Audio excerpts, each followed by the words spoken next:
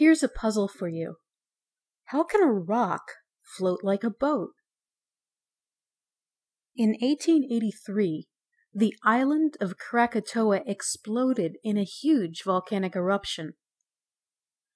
It was so powerful that it sent 40-meter-high tsunamis across the Indian Ocean. That's 130 feet tall. People could hear the explosion from Australia, 3,000 miles away.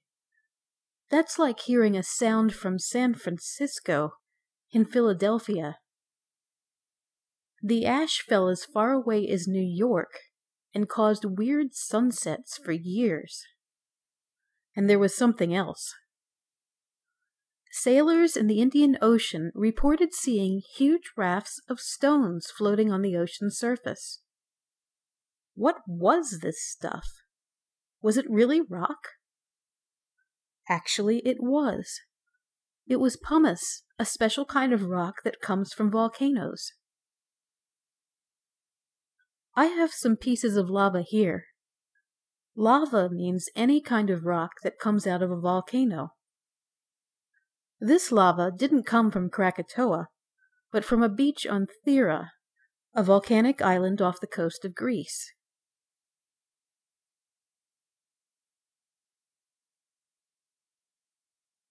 The black rock is shiny like glass, with little bubbles and white crystals in it.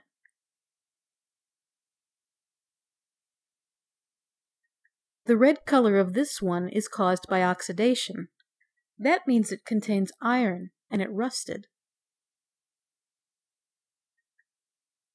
The white rock has so many holes in it that it looks like a sponge. When I pick it up, it feels more like a piece of styrofoam than a rock. It's so light that when I put it next to the red rock, they still weigh less than the black one, even though they're bigger. But can any of these rocks actually float? Well, let's try it and see.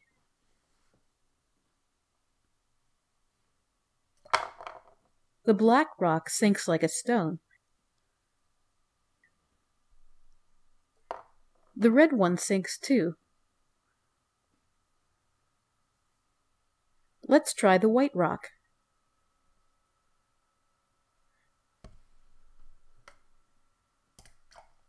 It really does float. So what makes pumice float? Is it A, density, B, gravity, or C, tractor beams? To find out the answer, please go to my webpage, where I've also got a cool video of the new Krakatoa volcano erupting. See you there.